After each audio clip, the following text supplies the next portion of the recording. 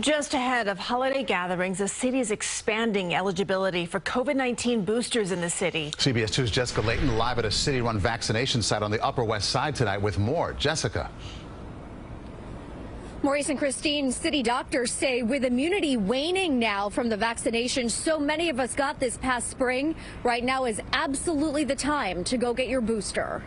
I had planned to come in today already, but then I was like, well, I really got to make it.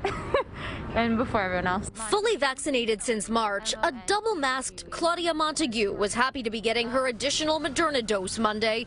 As we get closer to Thanksgiving, the health of her family is on her mind. I'm just traveling for the holidays, so I thought it was a good time. The Harlem woman's trip to this urgent care came just hours after the city health commissioner's announcement, and as the city sees an uptick in COVID cases. There should be no barriers to accessing a booster shot. About 630,000 New Yorkers have already gotten that new dose. And it's been about 6 to 8 months since the majority of people have gotten vaccinated, and so the antibody concentrations may be on the downslope. Dr. Niket Sanpal of Touro Medical College says boosters are the next big step in beating the pandemic, especially as we head into the colder months filled with indoor holiday celebrations and crowded shopping malls. At what point are we back to basically not having been vaccinated if we don't have the booster?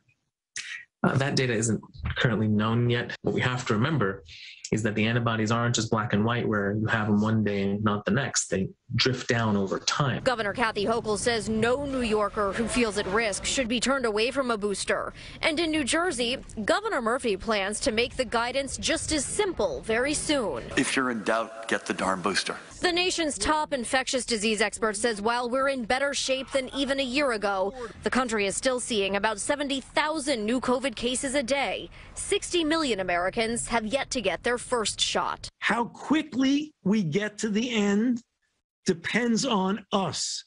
How well we vaccinate, how well we get boosted, and how well we do the kinds of things to protect ourselves.